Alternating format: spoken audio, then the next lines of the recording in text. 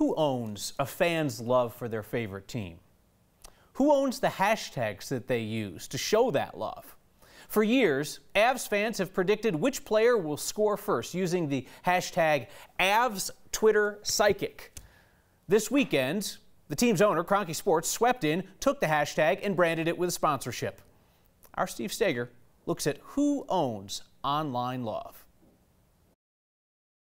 For 13 years, Jay Veen has had a conversation with Avs fans through the Avs Hockey Podcast. And back in 2013, that conversation moved to Twitter, where Jay created a game. He told us about Avs Twitter Psychic during a taping of our podcast from the cheap seats earlier this year. I just wanted to have fun. I wanted to celebrate whether they won or lost because they're going to lose.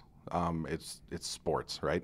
But it's become this super inclusive thing where it doesn't matter. You don't have to be, you don't have to know hockey. Before each Avalanche game, fans tweet who they think might score the Avs' first goal with the hashtag #AvsTwitterPsychic. A good friend of the show, he always says it's everybody's favorite game to lose because you have to celebrate an Avalanche goal, but it may not be your guy. It got so popular that even the team got in on it. And the Avalanche have been so kind to kind of play. A couple fans asked them to play throughout the years. In the last 3 seasons, they've played every game. And that was great until Saturday, when the team began monetizing the hashtag with the sports gambling site FanDuel as a sponsor. Veen was crushed, tweeting that the game was supposed to be about community, not money. And the fans agreed, lashing out at the Avs with dozens of replies, something the organization hasn't responded to yet. Veen didn't want to comment on the story as he tries to figure out what's next for the game. So we reached out to Kroenke Sports and Entertainment today. They own the Avs. We also asked FanDuel for comment. No such luck from either side. So the question is, can you trademark a hashtag? Yeah.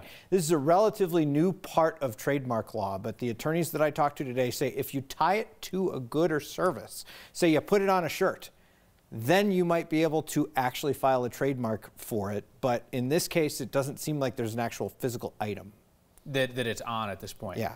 I kind of think that we need to take care of Hey Next before that Jim Beneman over at Channel 4 takes it. That's what I was thinking. He's a slippery fish. He is. Yeah. He is. All right. By the way, no tweet from the Avs tonight. Game's going on right now. Oh, They didn't really? tweet.